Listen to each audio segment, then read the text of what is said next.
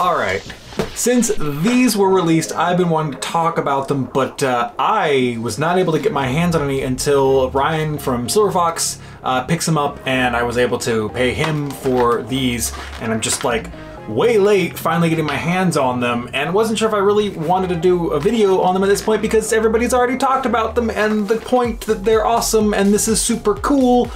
Well, that's been said a million times, but I was having a conversation with another friend about how Xshot had responded to a message saying that they were looking into half-length darts or something along those lines, and the potential excitement that could lead to. Now, whether or not that was a genuine kind of response that yes, they're actually looking into it, or if it was just kind of a general, like, we look into a lot of things and probably nothing will come of it, is something we don't know and we have to consider for these types of things. But it got me thinking about something that's somewhat related to these being released. So let's talk a little bit about these and then a little bit more about something related to them. First things first is price. These are not the cheapest option you will find, but they are a respectable price. They are relatively affordable, and paying a little bit more for convenience of just being able to go to a store and pick up competitive half-length darts that you can use and know they will be of a good quality, that's worth a good amount of money. And again, they're a reasonable price. They're not overpriced, they're not gouging you. They are a respectable, reasonable price at $10 for 100 darts. That's still better than anything Hasbro offers, and that really should say a lot for twice as many darts, more. So when I was pulling these to kind of see what the durability was, I did start to get some tearing of the foam around the dart head and a little bit of separation there. So it's not like they're indestructible darts, but they didn't just pop off like a lot of worker heads do. So definitely seems like reasonable dart construction quality and durability through use, but that'll have to wait until I can actually get these through a bunch of blasters for repeated use over time, etc., etc. That kind of like long-term stuff I won't be able to answer today. As far as consistency when it comes to weight for these darts, it seemed to be about a 0.3 to 0.4 gram standard deviation kind of range. So anywhere from like 0.94 to 0.97 or 8 was kind of the range I was getting when I was weighing these. So not a massive difference, but it wasn't like every single one was, you know, smack on the same weight every single time, which I imagine is pretty hard or near impossible to do. So this seems like a relatively acceptable weight for these darts. How that will play out in performance for you, that's something that you'll have to figure out depending on the blaster you're using and those kinds of details, as with any dart. Now, my one major, massive complaint, thing I hate about these darts is the color. Why go with a darker foam?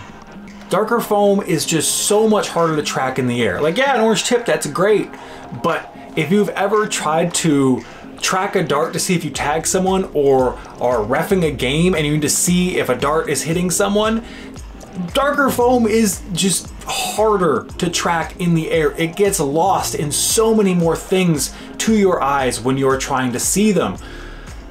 If these were like a bright color foam, like the green that they went with for the Pro darts, why not stick with that or go with something a little bit brighter like that? That's my main gripe with these, and I really hope that they will offer another foam color option in the future.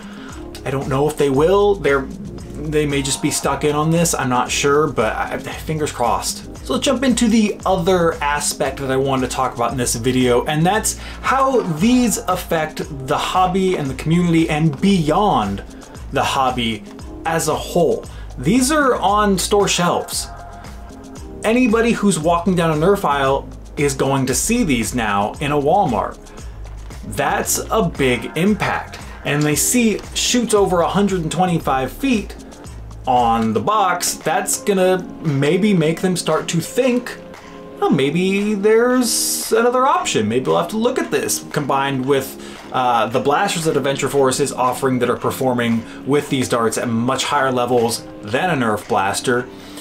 It may take some time, but it's very possible they will start to make a real impact on the toy aisle in Walmart. That brings me back to the X-Shot thing from earlier. Now, whether or not X-Shot ever does touch half darts or it's some other company, if another company does, and if there are more half dart options than full length options on a store shelf, what does that do to people walking in and seeing? If they see a majority is now leaning towards one direction, does that change the way they think in their mind? Is Nerf less likely to be their go-to choice when they have more options that are more affordable, that seem to play nice with each other and perform better? At what point does that Nerf branding kind of drop off? Basically, how many more companies have to jump in on the half-length dart game to really make Hasbro step back and reevaluate and potentially answer back or get into half darts on their own? What is that tipping point? How much market share has to be lost for Hasbro to acknowledge that this is a thing? That it's not only a thing, it just performs better. Even at lower velocities, you're likely going to see better performance out of a half-length dart than a full-length dart. Where is that line? And that's something I'm really curious about, because I think it's super interesting to see what could happen if the kind of third-party smaller companies are able to influence and push the behemoth that is Hasbro into something that is more hobby-friendly when they've tried to distance themselves so much from the hobby.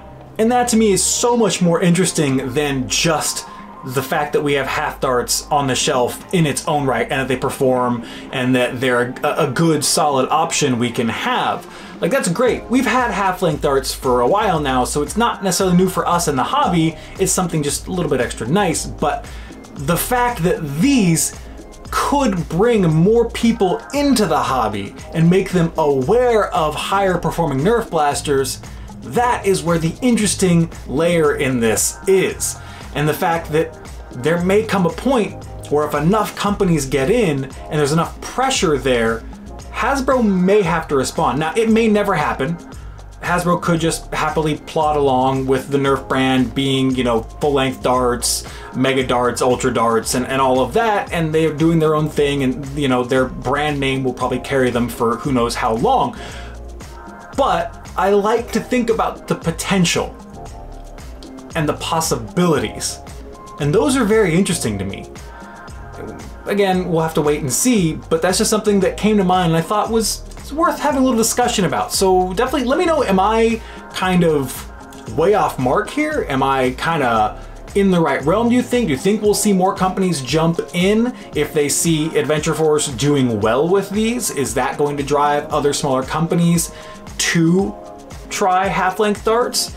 I don't know, I'm curious. I definitely always really love hearing your thoughts on topics like this, so let me know down below. And if you're new to the channel and you enjoyed this, hit the subscribe button. I'd love to have you part of the community. But I think that's gonna do it for me. I'll catch y'all next time.